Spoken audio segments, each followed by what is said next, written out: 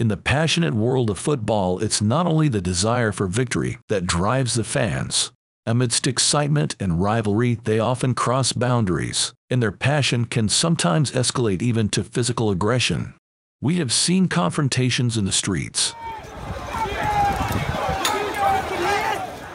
in the stands. Moreover, there are even instances when fans of the same nation come into conflict with each other. Thankfully, it's not common for supporters to target players, but sadly, such occurrences do take place. This occurred during the Ajax as Alkmaar match as well. However, in this case, the fan who attacked the player ended up in a worse situation. Amsterdam, December 21, 2011, Dutch Cup match. Ajax and AS Alkmaar are competing for a spot in the top 8. The match began in an intense atmosphere, and the home team took the lead in the 8th minute. However, it became truly eventful shortly after, when in the 36th minute of the game, an Ajax fan stormed onto the field and attacked the goalkeeper of the visiting team. Van Sillessen. En nu komen er supporters het veld op die de keeper van AZ aanvallen. Wat voor een idiote stad. Het is er één. Nou heeft die keeper die vent ook flink te pakken. Die heeft hem fors geraakt. Maar waar deze idioot nou vandaan komt is me eerlijk gezegd een compleet raadsel. Maar als er ooit iemand voor zichzelf kan zorgen, dan is het wel de doelman van AZ. Die had geen hulp nodig van supposten om deze jongen gestrekt te krijgen. En dan moet je toch echt van goede huizen komen. Maar het is natuurlijk bespottelijk en bezopen dat dit zomaar kan gebeuren. Want reken maar dat je toch schrikt. En dan ben ik heel benieuwd. The referee interrupted the match, and despite the vehement protests of Alkmaar players, he handed a red card to Esteban Alvarado, the goalkeeper who was defending against the attack. At this point, Hertjan Verbeek, the coach of the visiting team, decided to withdraw his team from the field.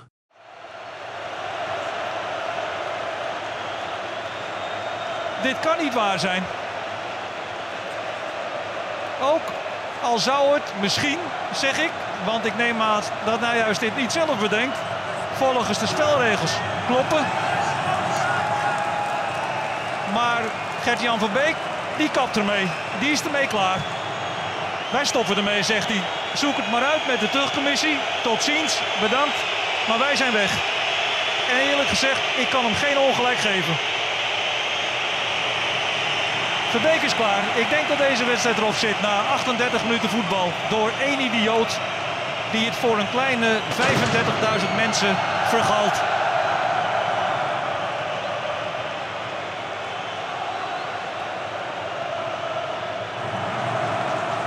Daar stoppen we mee, zegt Verbeek. Dan beginnen we maar vandaag aan de winterstop. Dan maar een paar dagen eerder. Let op, links in beeld. Kijk hoe die knaap op Esteban ingaat. En gelukkig, zeg ik erbij, kan die doelman goed voor zichzelf zorgen.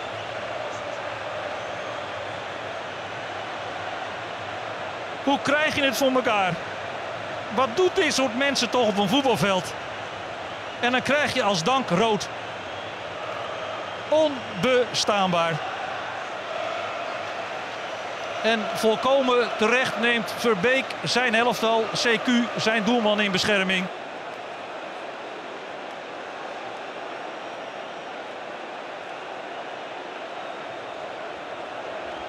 Ja, spelers komen terug van Ajax tenminste het veld op.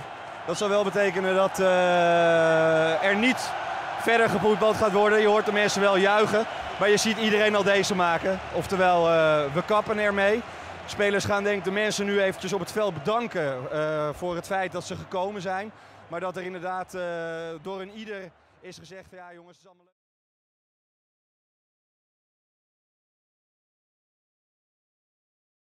The Federation does not want to take any risk regarding the playing of this match while guaranteeing that the competition continues. A KNVB statement read in explaining the decision to stage a replay of the match without any fans.